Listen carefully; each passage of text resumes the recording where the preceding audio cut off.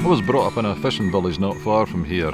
As a kid I used to spend all my time in the harbour and in rock pools. I think there's really two things that attracted me to marine biology. One of which is the emotional appeal of the sea. You're always thinking, now how does the sea work, how do marine mammals work? And there's also the intellectual side of the biology and how animals have adapted to live in their marine environment. So those two things together, I think, is what makes marine biology for me an exciting subject.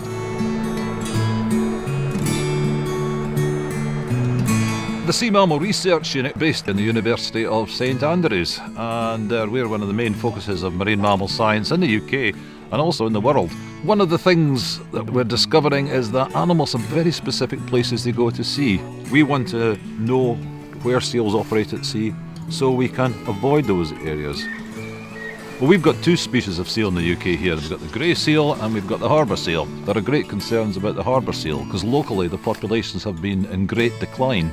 Now all this is within a context of exploitation of the sea. For instance, there's going to be wind farms probably put up not far away from here.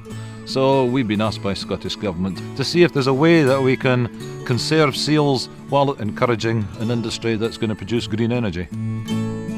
We actually put the very first ever telemetry tag. That is a tag that you can stick on a seal and it'll tell you where it's going and how it's diving. We did that back in the mid-80s. The problem with this system though, we were only getting a tip of the iceberg of the data that was actually being collected, and so we could only see approximately where the seals were and perhaps get a location once or twice a day. Vodafone suggested to me that using their M2M system would be a solution.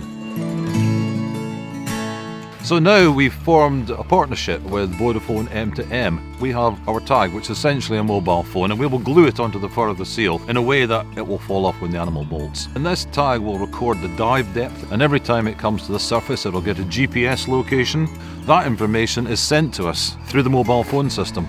We can actually now quite confidently take tags which are attuned to the UK system and then take it to Canada or take this to Hawaii and be assured that it will work.